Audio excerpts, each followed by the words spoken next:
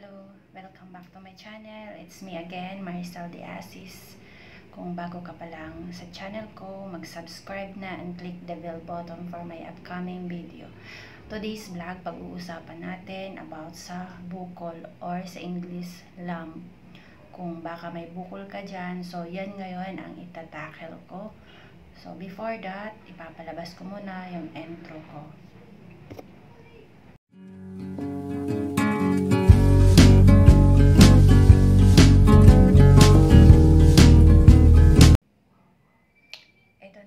Pag-uusapan natin, ang tackle ko ngayon is about lump or bukol. Lump are openly painless, although some are painful. However,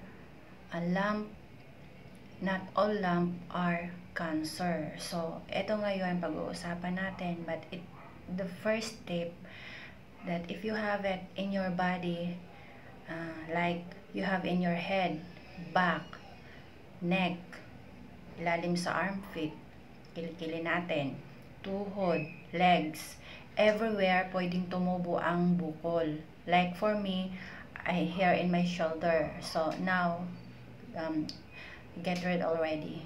So the most important things sa gagawin natin is we can go to the doctor check out. So they can tell what really the lump is, kung ito ba ay cancerous or no. That's the first step na ano ko sa inyo na magpa-check out talaga sa doktor. So we can pray na mawala yung bukol natin, but of course the doctors is second. God give them a knowledge to help us to get rid our bukol. Sila kasi yung magdi-decide kasi first things also na they can tell us what we're going to do, like we have undergo MRI, the first step, so we can tell if it is malignant or benign. So that's the first we can do for ourselves. Kasi wag natin ipag walang bahala ang mga bukol na ano natin, naranasan. Kasi there have some type of bukol na ito ay soft, ang iba soft, then firm, iba matigas. So ang iba naman, ito ay dumadami, kumakalat, like kung kunyari may ano ka sa breast mo, minsan is ito yung sinasabi single or multiple na bukol. So mas maigi talagang ano natin, mag-undergo tayo ng scan, may pa-scan natin or pa-MRI. For me, at first, I undergo MRI at Singapore. So that's why I came back to Philippines para ipatanggal yung bukol ko dito sa ano ko. Hindi naman siya hindi siya cancerous. It is called lipoma. So we have type of lipoma, lipoma and sarcolipoma. Yun yung cancer.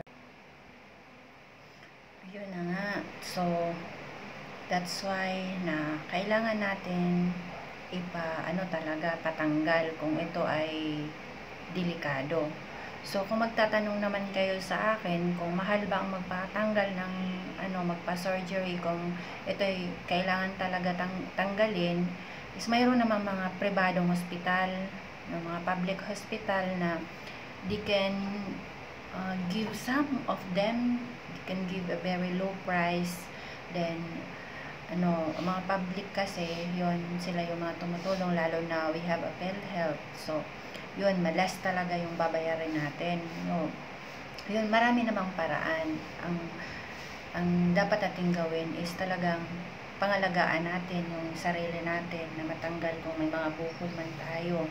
Kasi minsan ang bukol is rapidly sila na lumalaki. Yung iba naman hindi naman sila nag-change ng size. So yun, wag nating hayaan na lumaki pa. Patanggal na natin habang maliit pa para masigurado natin na hindi na tayo magte-tank. So, kung magtatanong naman kayo kung anong dahilan, kung bakit tayo nagkakabukol, minsan kasi hindi natin siya masagot minsan sa pagkain natin.